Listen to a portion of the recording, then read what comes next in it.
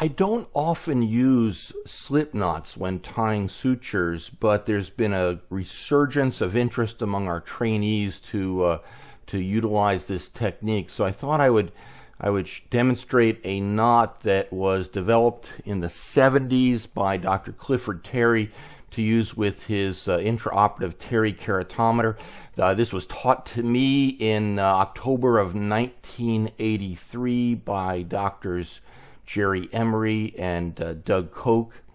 It was published in the Implant Society Journal under the title The Differentially Adjustable Slide Knot. You can see here this is a way of cinching down just the right tension here. This is a cataract procedure that I'm about to do, but I'm first modifying the astigmatism in a patient who's had a keratoplasty with residual about 7 diopters of astigmatism due to a slight wound dehiscence.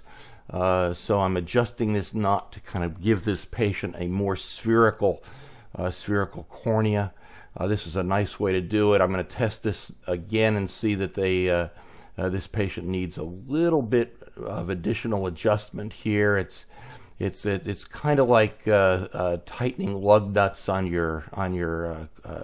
the wheel of your car. You can, if you put one in a little bit too tight, you can end up making another one too loose. So you're chasing your tail just a little bit, but if you can get the astigmatism down to about 1.5 diopters, which is what I was able to do in this case, eventually I was able to improve the uncorrected and the correctable vision in this particular patient. So it's a nice procedure. My understanding is that this was first demonstrated at a meeting called the Welsh Cataract Congress when Dr. Dick Kratz presented it to a very skeptical Dr. Norm Jaffe.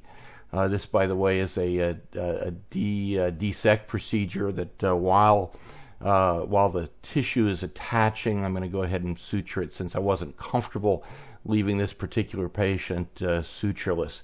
But getting back to the Welsh Cataract Congress, my understanding is that Dr. Dick Kratz removed Dr. Jaffe's tie and then tied it around his neck in a fashion that called great attention to this knot before hundreds of physicians that were in the audience. So this is a nice way of kind of controlling the tension and leaving these patients with a suture that's not too tight. Here's a case that was a dislocated lens in a patient who had radial keratotomy and ended up doing a lens exchange vitrectomy and then leaving a sulcus acrylic 3-piece lens here, and you can see I'm doing this, sliding this knot down into position. It's kind of most valuable in situations where you've got a corneal graft or a DALK procedure that you'd like to adjust the astigmatism